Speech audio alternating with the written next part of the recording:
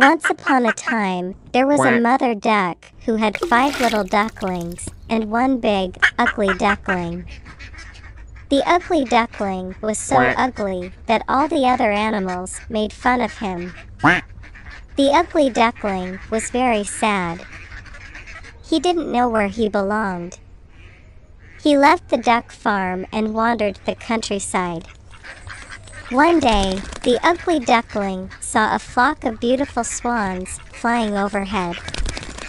He had never seen such beautiful birds before. He wished he could be like them.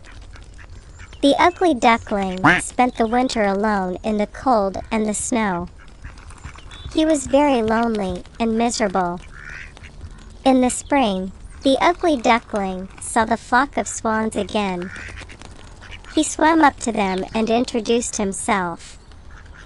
The swans were very kind to him. They told him that he was one of them all along. The ugly duckling looked down at the water and saw that he had turned into a beautiful swan.